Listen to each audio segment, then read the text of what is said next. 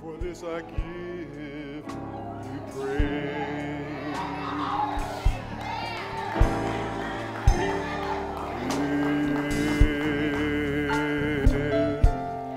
Praise your name.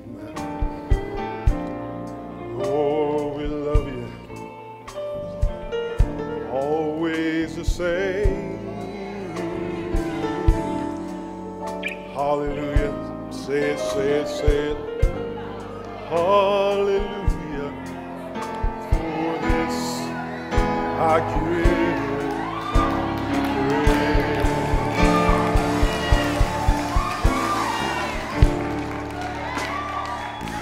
What about that car accident you almost had? What about when he moved all the traffic out of the way?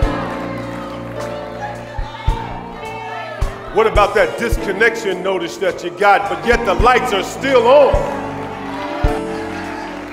What about the doctor's diagnosis that says you should be gone, but here you are right now? I'm talking about something to praise him for. They were laying off the whole department, but you got a promotion.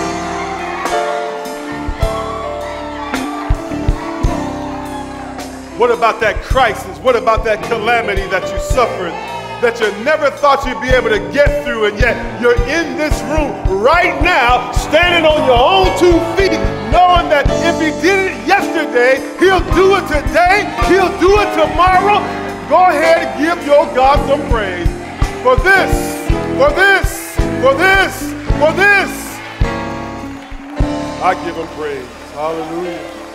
Hallelujah. Hallelujah. Come on, let's just bow our heads and let's just praise him right now.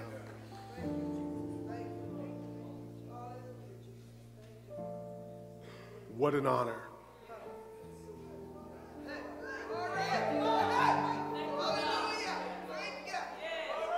What a privilege to be in your presence. The joy that we experience at your feet. The love that we encounter from your throne. We don't come with high hearts, haughty hearts, arrogant attitude. We come with humility in the presence of deity, recognizing that you are sovereign and in control. Realizing that you have our destiny in your hand.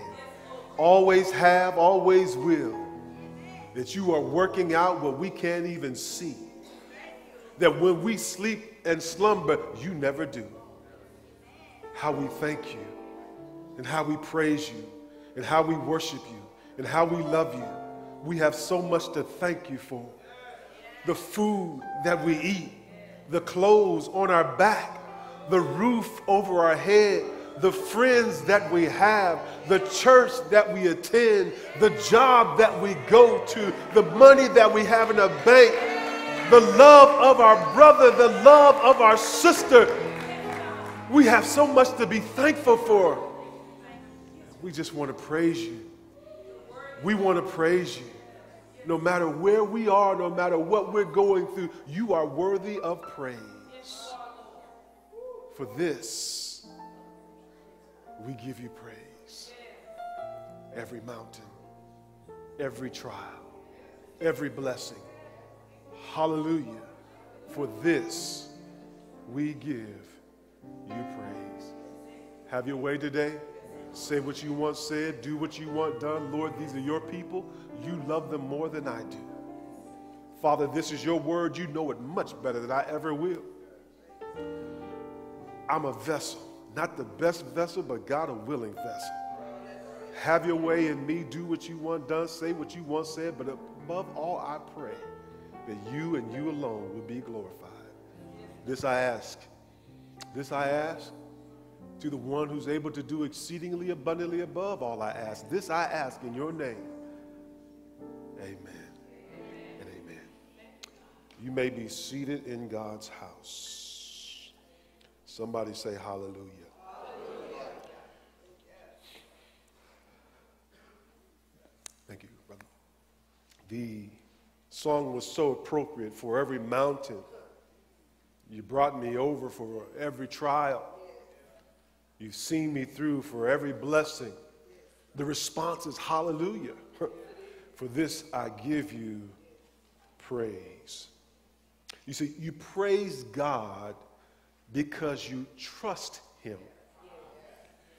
Our existence is all about trust. You can't be a Christian and not be about trust. When we placed our faith, our trust in Jesus Christ as Savior, it meant that we fully believed that he, being innocent of any crime, on the cross at Calvary, he paid the price for our sinful crimes before God. You see, trust. When we trust in Jesus as Savior, it means that we believe that he was buried in a tomb, and just like he said, that he rose to life again on the third day because he keeps his promises. We put faith in the facts that Jesus said, I will rise again. Putting your trust in Jesus as Savior means that all of our sins are forever satisfied. They're forever paid. There's never to be held against us because of the awesome, loving work that Jesus did for us on the cross. Trust, believe, dependence, reliance on that fact is what makes you a Christian. To trust in Jesus as Savior means we accept him as the Lord of our life. All right, there wasn't as many amens as it was on the Savior now. You see, this means, as Lord of your life, this means that we no longer live our life the way we used to live, listening to our own selves, listening to the world, or listening to the devil. It means that we now follow the lead of the Lord Jesus. It means he tells us how to live, and he gives us the power to obey his commands. Because we trust him as Savior, forgiver of our sins, and Lord, the one in control of our life, the Bible says we have a new identity. We were once enemies of God. I'm not going to tell you to look at your neighbor, slap your neighbor, give your neighbor a high five, bump your neighbor, lay on your neighbor, none of that right now. I thought about, Elder, at the offering. I thought about reach your hand in your neighbor's wallet and get out an offering. We'll never do that, but we should try. We have a new identity. We were once enemies of God. I want that to sink in. We were once, and if you are not a believer in Christ Jesus, you are still an enemy of God. Don't get it twisted now. God is a God of justice. He's a God of grace. But if you're not with him, you are against him. We were once enemies, the Bible said, but because of Christ, I'm trying to let it sink in with somebody. Because of Christ, the Bible says we are at peace with God.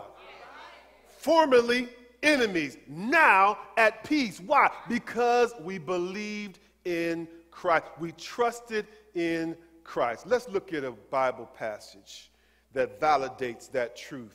Romans chapter 5, verse 1 says this: therefore, since we have now been made right, we've been made right, not that we are right, we've been made right in God's sight. How? By faith. Somebody say by faith. Now you can look at your neighbor. Say by faith. All right. By faith, we have what? Peace with God. What did I say? Before we were believed in Christ, we were what?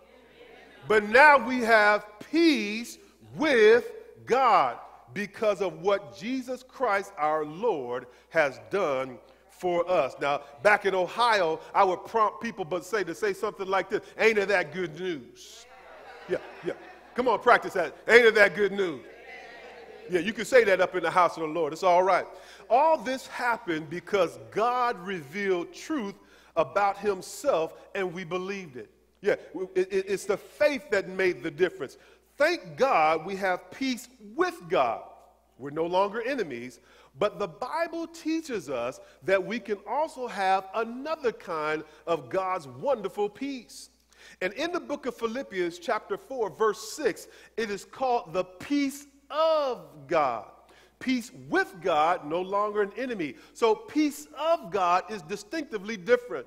The peace proclaimed in Philippians 4 speaks about a confidence, a comfort, and an assuredness that no matter what we face in this life, God, your Lord, God, your Savior, God who loves you is in control. Or your life might be spinning right about now. You might have trials that you really haven't told any about right now. You might be experiencing something that you say, how in the world can God be in control? I'm here to tell you that a preacher from a prison cell wrote a letter to some people who were free and said, God has got your back. He's in control. I want you to have peace of God. And so I want to take a little time and look at some scriptures today and give you some others that will help encourage and fortify you so that you can have the assuredness that God is in control. But just like peace with God was based on our belief, so the peace of God is grounded in trust as well. One of the most tragic things that I have personally experienced and have seen in the lives of other Christians is that we can believe God to save us from all of our nasty, rotten, wicked, me. He can save me from all of my nasty, rotten, wicked sin, but we don't always believe that he can bring us out of a sticky, scary circumstance. He got that cross thing down pat, but I don't know if he understands what's going on right here today. I'm going to bring up a video in just a second, but I thought about some words. Now, you got to help me because I come from Ohio, and back in Ohio, I was raised on hymns. I've known hymns since I was a little fellow. Before I knew Earth, Wind, and Fire, I knew about God's holy fire. Joseph Scriven wrote in the 1800s a song that's titled, What a Friend We Have in Jesus. I thought about singing it, but I said, this is a new age. This is a new age. This is a young church. I don't know if they can go back and get that with me. I know a few of y'all might. What a friend we have. I was about to break it out, but I said, no. Stop. Don't encourage. Y'all know Pastor Rice is the singing preacher, so don't even start. Y'all want to embarrass me up here. What a friend we have in Jesus. But listen to the words, because here's what the songwriter is accusing us who stop short of trusting God all the way. Listen to what he says. He says, oh, what? See, some of you know that song. Oh, what peace we often forfeit. It's ours to have, but oh, what peace we often forfeit. Oh, what needless pain we bear. All because we do not carry everything. Did I say some things? Oh, you take some things. But it says everything in the song, everything to God in prayer. The songwriter says we need to take everything to God in prayer. We often take some things, but can you trust God with all things? How about that really big thing that's keeping you up at night? That Goliath of a thing that makes you call in sick, stay in and keep your pajamas on all day, laying on the couch with all the blinds closed, got your half-gallon of Rocky Road and your chocolate chip dipping sticks. And a bag of Oreos on the side. That thing that won't let you sleep at night when you're tossing and turning. When you get up, it look like you in the bed been in a wrestling match. I'm talking about that thing. That Goliath of a problem. The one that stops you. You don't even want to go outside and face the sunshiny day. What about that thing? Can you trust him with that? Yeah, ouch is the right response. You see, we're willing to trust God with some things, but are we really willing to trust God with all things? The Bible says this in the book of 2 Corinthians chapter 5, verse 7. For we walk by faith, not by... The girl in the video, when she saw things, she had some confidence. She had an experience, and she had a small step, and that was great. But then when God was asking her to trust him for a large thing, she said no. Folks, if you're a Christian, your whole life is about trust. If you're a believer in Christ Jesus, it's all about dependence. What you can see, what you can't see. We are people of time. We see things as they march on second by second. Our God is eternal. He sees it all at the same time. He knows the beginning and the end. He knows how that thing is going to work out. We have got to trust him with everything we've got, every experience we face, everything that comes our way. We've got to trust God. Somebody say yes. Say yes. Say yes. Yeah, you gotta encourage yourself. You gotta practice that thing. But let's stand on some principles. Let's stand on some truth. Romans chapter 8:28. You've heard me preach it before, and you've heard Pastor preach it. We've been quoting it, but you need to hear it again today. It says, "For we know that some things, for we know that most things, for we know that every now and then things, for we know that all things work together for good to those who love God, to those who are called according to his purpose." Proverbs chapter 3, verse 5 and 6. You know, this is a very famous passage of scripture. We like to quote it when other people are going through. Can I preach in here today? What? Oh, my Lord. That's child, Proverbs 3, 5, and 6. But when it's your turn, don't be bringing that, don't bring. If it was good for your neighbor, if it's good for mom and them, it's certainly good for you. Proverbs 3, 5, and 6 says, trust in the Lord with half a portion on the good days. When things are run well, the Bible says, trust in the Lord with how much? Of your heart. Do not depend on your own understanding. Didn't say don't use it, it said don't depend on it. Verse 6 says, seek his will in all you do, and he will show you which path to take. I told people there's plenty of times when I get stuck, I have to turn this into a prayer and say, Lord, I trust you. Show me which way to go. See, you can say that behind the steering wheel. Lord, I trust you. Show me which way to go. You say, I'm not allowed to read the Bible on my job. Well, it's in my mind. Lord, I trust you. Show me which way to go. When I'm standing in front of a serious circumstance, Lord, I trust you. Show me which way to go. If he says, fall back, what should you say? Yeah, I trust you. See, I don't know who's in the room today, but I believe that somebody needs to stop trying to work things out, what God has told you to pray about, so that you can stop worrying about it. In fact, the message title, I stuck it in the middle. The message title is, don't worry about what God says, pray about. Say that with me. Don't worry about what God says, pray about. Oh, what peace we often forfeit. Oh, what needless pain we bear. All because we do not carry everything to God in prayer. So let us re-examine for some, become familiar with for others, and commit to memorization the truth of God's word, that when we believe it and apply it will give us the very peace of God. And so I want to take the time to go now to Philippians chapter 4, and I want to bring out 2 points here. The first point I want to make is stop worrying about what you should be praying about. The second point I want to bring out is replace humanistic principles with God's promises.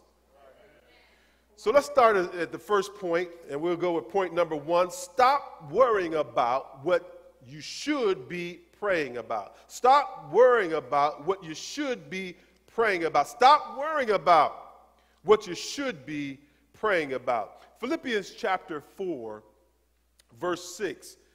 through 7 reads this way from the New Living Translation. Don't worry about,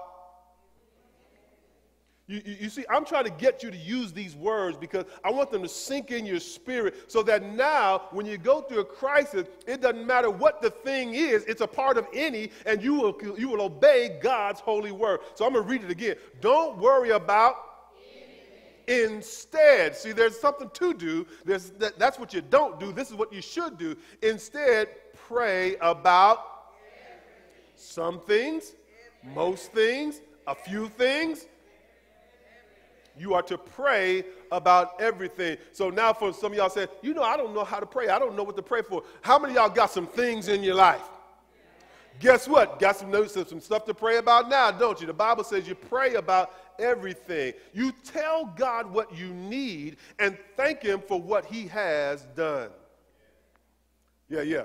It's not enough just to go. It's not enough just to go to God in prayer and make a request. I didn't say a command. I want to step off for just a second and say, I don't know what TV preachers and so forth you're watching, all that kind of carrying on. I don't know. But I do know this, that I've read the Bible. I've never seen what the Bible said. God said you can demand him to do anything. I'm going to preach whether you like it or not. He didn't say you can demand him. God, I say such and such unto you. I'm scared to even use that as an illustration. God said, make a request, ask him. Even the worst daddy walking on the earth ain't going to let his little brat child come up and say, Dad, you better. Watch yourself. Watch it. Look. I done messed with some dads. They start reaching for the belt already. They had that response. But because you reverence the Father, you ask the Father. You don't demand the Father. You don't command the Father. He was here before you were. He put this world in place. He knows exactly how things should work out. Don't be trying to demand God about anything. You humbly ask him. And then you thank him in faith, knowing that he's going to do something great. Verse 7 says, then you will experience God's peace. Now, this peace is different than the peace of God, peace with God. Peace with God was when you were an enemy, you trusted in Jesus, now you have peace with God, you're no longer an enemy. This is the peace of God. Look at what it says. This peace of God, which exceeds anything that we can understand. His peace will guard your hearts and your minds as you live in Christ Jesus. Let's go back to verse 6. It said, don't worry about anything. Instead, pray about everything. Folks, worry is a waste of your time. It's the fruitless mental activity where a believer tries to figure out what only God is working out. I have learned that the way God works out things is not always the way I thought the way things should have been solved. I'm looking for God to come this way, and he done came that way. I'm looking for him to come through with money for a car, and he put a bus route by my house. He don't always work it out the way I want to work it out, but he will work it out. Joe Pace and the Colorado Mass Choir sings these words. They say, so you're having problems. You don't think you'll make it through the day. You've tried everything you know, and nothing seems to go your way. As you go to the Lord in prayer, remember the simple groove. Leave all of your burdens there, get back, step back, and watch God move. Watch him make a way for you. I don't know about you, but I've had to see God do some things. I'm like, okay, God, don't know how this thing's going to work out. I'm about to just watch you do your thing. God, go ahead and do that. Work that thing out because I have no clue how it's going to get worked out. I've also learned not to be presumptuous in my praying. Oh, can I talk for a second? To rid my life of anxiety, I need to pray God's promises, right? Standing on the promises, what the saints would say, not my earthly presumptions. I need to stand on what God has really said and not what I want him to say. What did God say? Not what I want him to say. God honors his word, not necessarily our wants. when Jesus taught the disciples to pray, this is what he said. The instructions were to commit them to his kingdom come, his will be done. Not your kingdom come, not your will be done. Saints, we need to have the mind of Christ when we pray. If Jesus said in the Garden of Gethsemane, Lord, let this cup pass from me, nevertheless, not what I want, but what we can't be presumptuous in prayer. We can't believe that just because we want something so bad and God loves us so much, he's going to hook us up. That Lexus that you laid hands on in the parking lot in the name, in the mighty name, matchless name. Even brought your anointing oil. The silver one is mine, the silver one is mine. Not being presumptuous in prayer, that just might not be for you. That house in Carrollton, oh, help me somebody. It really might make you an idol worshiper. That electronic toy that you might get caught up into cyberspace trouble might not be for you. Can I preach today? That woman's husband needs to stay her husband. So you need to stop praying that he will stop being the husband so he could be your husband. Somebody help me in this house. I'm saying we can't be presumptuous in prayer. We've got to pray what God told us to pray, and we'll see the victory and the result when we stand on the truth of God. Now, going from verse 6 to 7 in the text, you'll see it says, thank him for all he has done, then you will experience God's peace. Remember your past blessings. Remember your past blessings. Begin thanking him for what he's already done for you. Instead of having a pity party, why don't you throw God a praise party?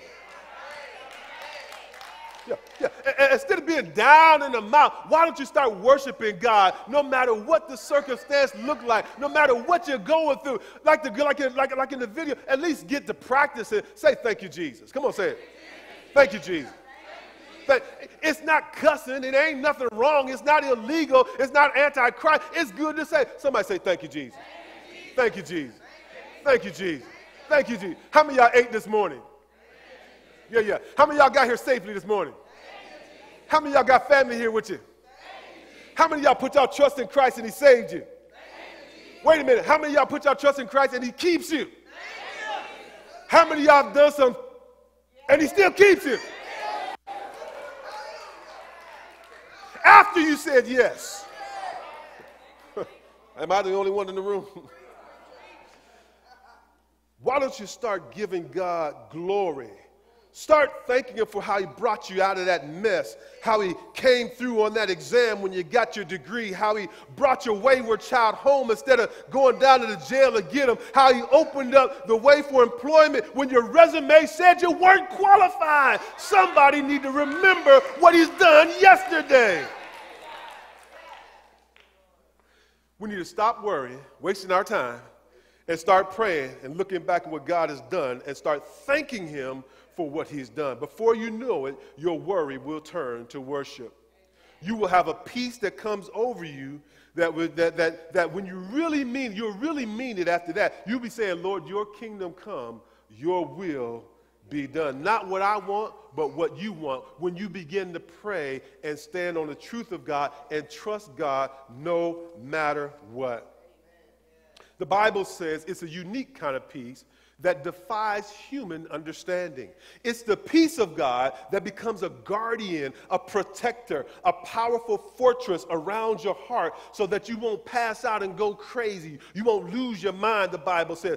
Others around you will be in amazement as they watch you go through what you're going through and you still have peace of mind. They be saying, boy, if I had to go through that, man, I'd have lost my mind. How do you do it? And you stand there with one foot here and one foot there saying, I'm standing on the promises. The same God who loved me yesterday is the same God who loves me today. Yeah, the storms are raging, but I know he's a God that can bring me through. And they wonder how in God's green earth are you making it? Because you have a confidence in what he has done. You have a trust in what his word said. And no matter what the outcome is, just like the Hebrew boy, I'm going into that furnace. And if he delivers me, he delivers me. But one thing I know, I'm always going to be with him. And once you know, God will show up on your behalf. Get my other little clip ready. Now I just had to bring this up. This song up. This song has been going through my head, and I was talking to Craig. We talking about should we play it? Should we try to sing it? I said no. It's too complicated. We'll never be as animated as Bishop Bobby Hilton. And I want this phrase to get into your heart and into your mind, and so that when you go through something and you got to remember your past. I want you to remember one thing. Somebody say this. Say God did that thing. God did that thing. Get something in your mind when you was worried about it. You didn't know how it was going to come out. You had a struggle. You had a challenge going on. And God came through. God did that. That thing with your child when it was at the pediatrician and said, well, we don't know. We don't exactly know yet. We got to take some tests. And then when it come back and then say, everything is clear. God. Listen to me. When you got down and your cupboards was almost bare and wasn't nothing there, you had no money in the bank and you didn't know what you were going to do. You heard the doorbell ring, opened up the door, a bag of groceries on your front step.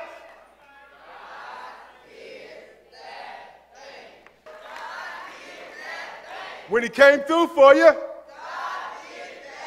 when they said it wasn't going to happen for you,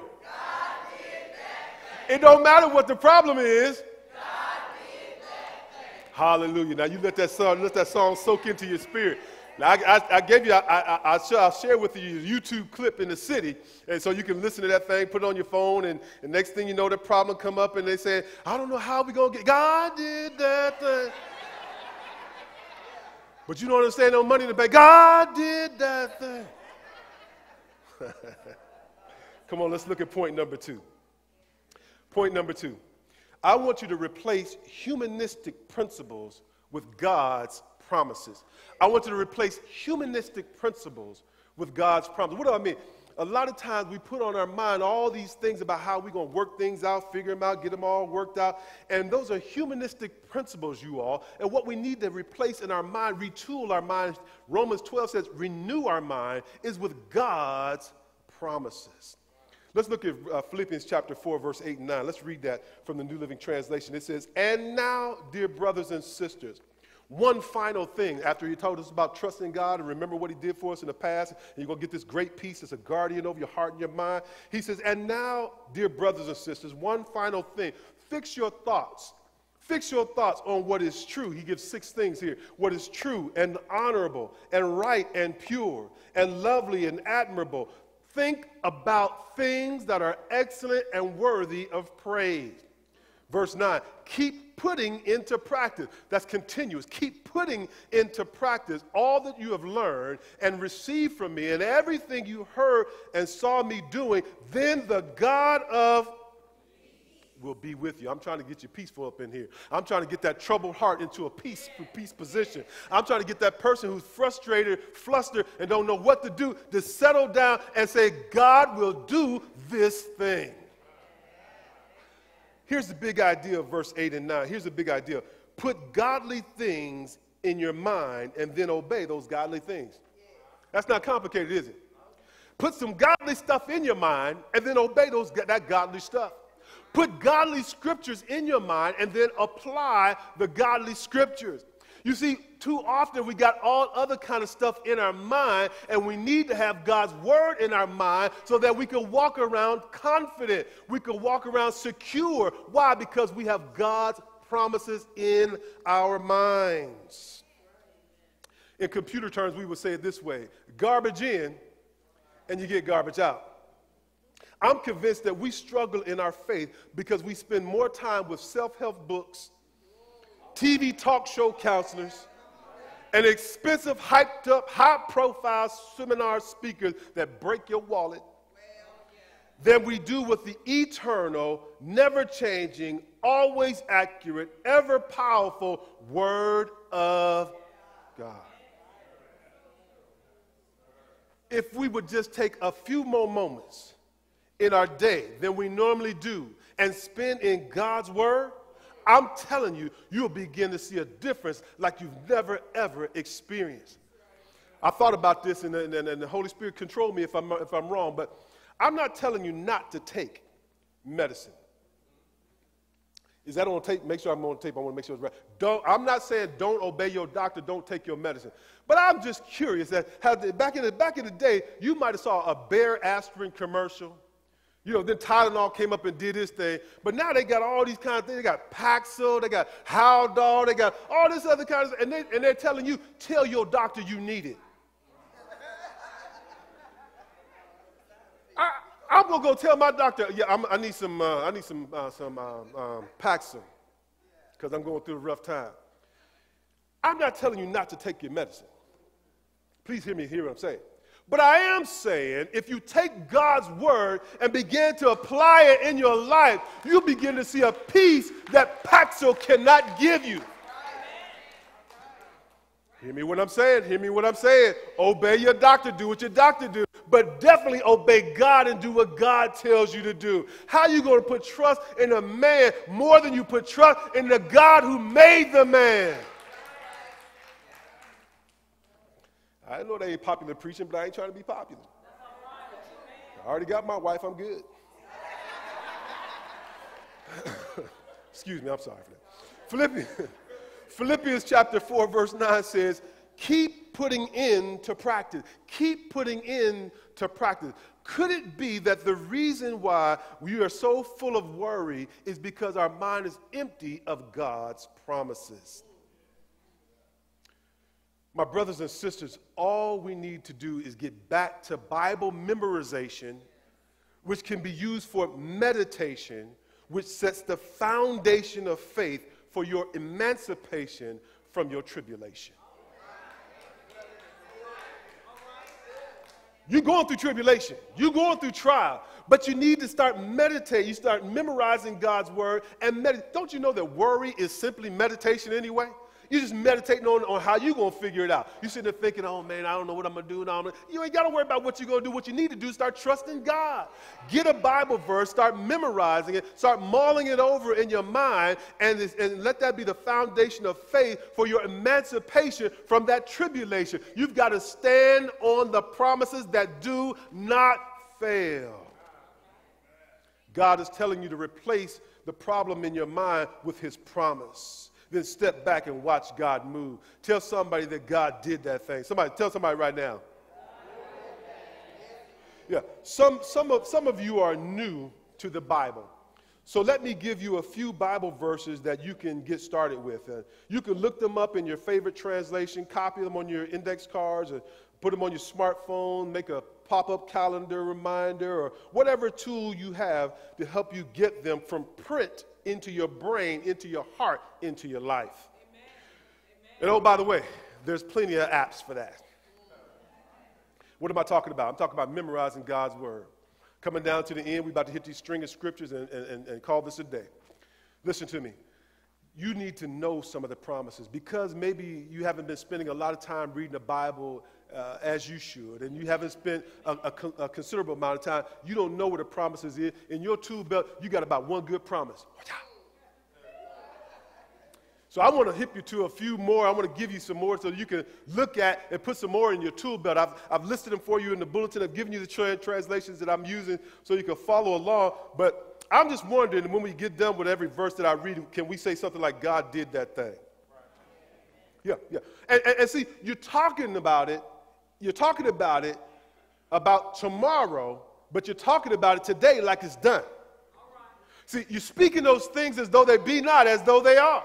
You're trusting that God is going to come through because he says he's going to come through. And so you're just simply rehearsing. You're simply getting ready, saying, God did that thing. Now, if you think that that's positive thinking, no, that's biblical preaching. In verse 4 of Philippians 6, it said, thank him for what he has done. You are to thank him while you're worrying, while you're praying, rather, instead of worrying. So let's look at some Bible verses. I want to give you some promises. Isaiah 26:3 says, thou will keep him, pay attention to the text, thou will keep him in perfect what? Peace. You got trouble in your life, you got trouble on your mind, can't sleep at night. The Bible says, thou will keep him in perfect what? Peace. whose mind is stayed on thee because he trusts in thee. Somebody say, God did that thing. Absolutely, absolutely. How many nights, how many times have you had a troubled night, but and you didn't know how you were going to make it, couldn't go to sleep, and then the next morning you woke up feeling good and refreshed? You said, "Ooh, how did I get through that?" 1 Peter chapter 5, verse 7 says this, casting all your care upon him, for he cares for you. Me and Carla, we were talking about this. I said, baby, I was thinking about getting a trash can, putting a cross in it, right? And then, having some paper in it, and then just say something like, I got laid off. The Bible says, casting all your cares on the Lord because he cares.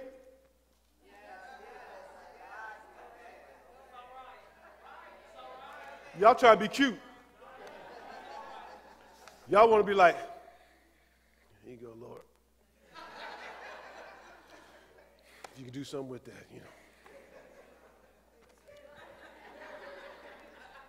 First Peter chapter 5, verse 7 says, casting, hurling, thrusting, put it all on Jesus. Get it up off of you. Come on, walk with me, somebody. Get it off of you. Get it onto him. He can do.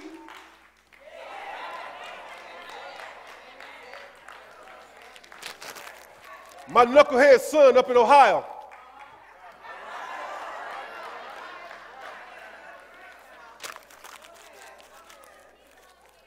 This sciatica that I don't even.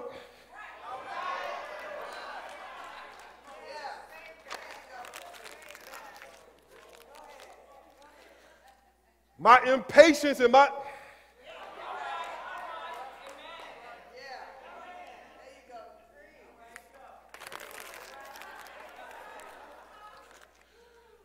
My mama, 80 years old, way in Youngstown, Ohio, having problems. I can't help her, and she called me crying. 1 Peter 5:7, casting all, not some, not a few, but all your cares, all your worries, all your anxieties on him because he cares. Listen, you may as well go ahead, throw them on Jesus and get a good night's sleep. He gonna be up anyway. He never slumbers, he never sleeps. You may as well go ahead and get some sleep. Say, God, you got that right. I'm going to sleep. I'll catch you in the morning. I wake up with a praise. I wake up with a hallelujah. I wake up with a shout because I know you got that thing. Casting all your cares on him. Pastor, I'm going to clean that up. I'm going to get that. Because he cares for you.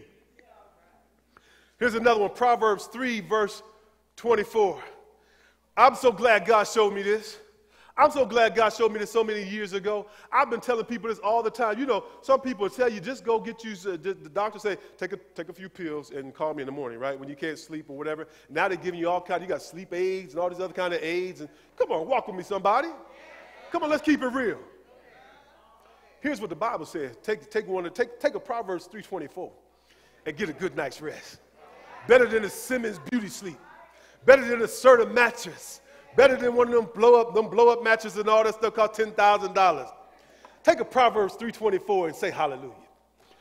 When thou liest down, come on somebody. When thou liest down, it takes faith to even get into bed when you got the problem and you're worried. When thou liest down, thou shalt not be afraid. Come on, thou shalt not be afraid. Yea, when thou lie down, thy sleep shall be. Jesus is giving sweet sleep. I don't know who needs it, but you ought to stand on it. You ought to claim it because God can do that thing. Come on, let me run. We got to get out of here. I got to get through the text. Let's rush. Let's read through. Matthew 11:28-30. Your Savior is talking here. He says, come to me, all you are weary and carry heavy burdens. I will give you what? Circle that on your paper. I'll give you some rest. He said, take my yoke upon you. Let me teach you because I am humble and gentle at heart. And you will find what? Circle that on your paper for your soul. Rest for your soul. For my yoke is easy and the burden I give you is light. Jeremiah 29:11, he says, for I know the plans that I have for you, says the Lord. They are plans for good and not for disaster, to give you a future and to give you a hope. Somebody say, God did that thing. Psalm 23, verse 4, it says, yea, though I camp out, yea, though I hang out, yea, though I stay in, yea, though I'm stuck in. Is that what it says? Yea, though I what? Walk where? No, you're not staying in the valley. It's scary, sure enough. It's hard right now, but you're not staying there. Yea, though I walk through the valley of the shadow of death, I'm not going to be afraid. Why? Because thou art with me. You see, where Jesus is, you are. And if Jesus is with you, everything is all right. I'm running out of time, but let me listen. When the disciples were on the boat, not Jonah's boat, but when the disciples were on the boat and they were on the sea and the storms came up and that storm got crazy and the boat started swimming and switching and going all around and they were all scared. What we going to do? Oh, my God, look at the problems. One of them had a notion. I believe the Holy Spirit said, listen, you're listening to me, right? Because the rest of them are not listening. You listening, right? Go wake up Jesus. The boat was going crazy. They were on the boat. Jesus was on the boat. They thought they was about to perish, and they forgot, wait a minute, the master of the sea is hanging out with us today. I'm trying to tell you, you walk through the valley of the shadow of death because God is with you. Jesus is with you. And so they went down and they said, Jesus, don't you care that we're about to perish? He said, wait, hold up. Who about to mess with my boy? Sea, wind, stop. In fact, he used these words, peace.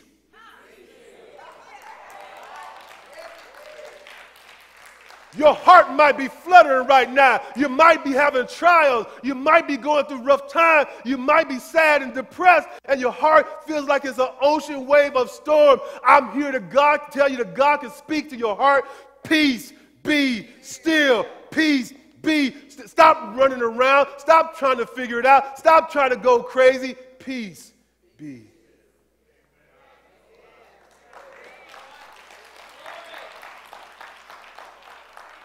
Let me finish. Let me give you a couple more. I got to get out. I'm one of those kind of preachers. On my page, I got to get off the page. Let me go.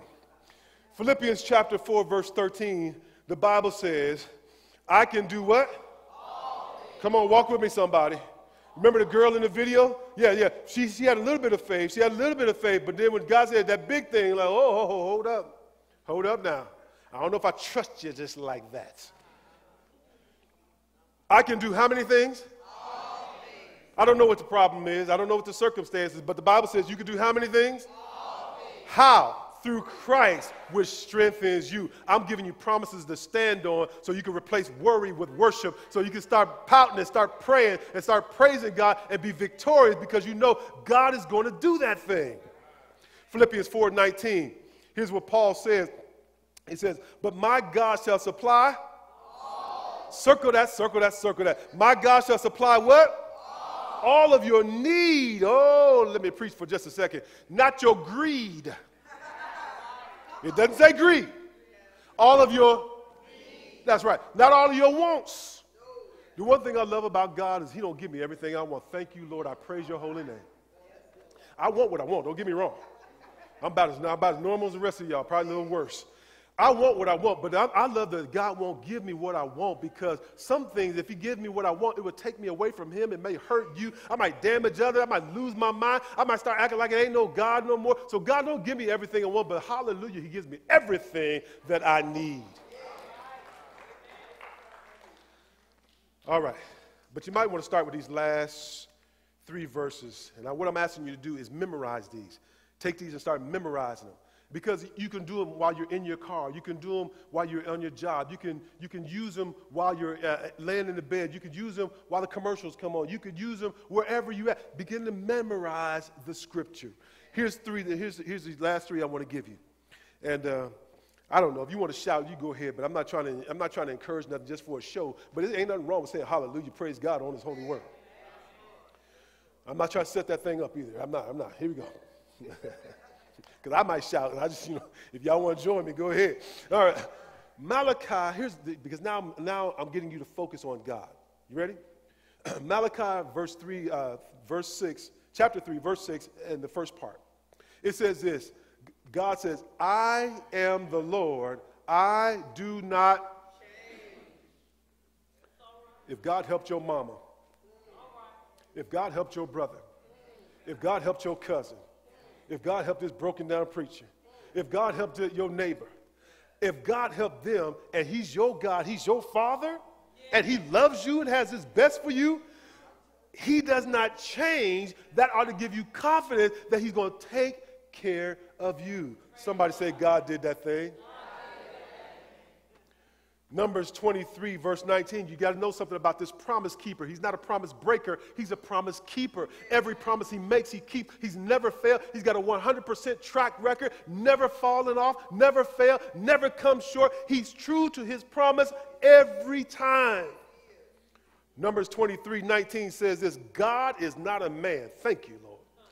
So he does not lie. He is not human, so he does not change his mind. He has never spoken and failed to act. He has never promised and not carried it through. Let me tell you what worry is. Worry is calling God for the believer. Now, if you're not a believer in Christ Jesus, you better go ahead and put your trust in Jesus so you can get on this peace ship. Right? Because if you don't have Jesus, go ahead and worry because you're bound for hell. That's the truth of God's word. But God doesn't want you to go to hell. He wants you to be in heaven with him, but you got to do it his way. Put your trust in Jesus Christ as Lord and Savior of your life. Listen to me. Worry for the Christian is calling God a liar. You just read where it says God does not lie. But when you worry, you say, this is too big for you, God. You can't handle this. You can't work it out. I need somebody else because, God, you don't have the resources. Let's go home with this last one. Paul said these words. Me and Pastor Rice grew up in the church with Pastor Frost. And Pastor Frost would end the sermon in the church services with this passage of scripture that impacted me so. It's been with me since for years and years and years and years. Look at your paper if you have it. Look on the screen if you need to, wherever you have to do. But listen to it. Paul talks about praying for the family before that, but then when he gets to verse 20, he says, now, to him who is able. Go ahead and circle that able. You got a God that's able. We're not talking about God who can't get it done. You got a God who gets it done. He's able to do. What is he able to do? Exceedingly. Yeah, you've asked for this. He can handle that.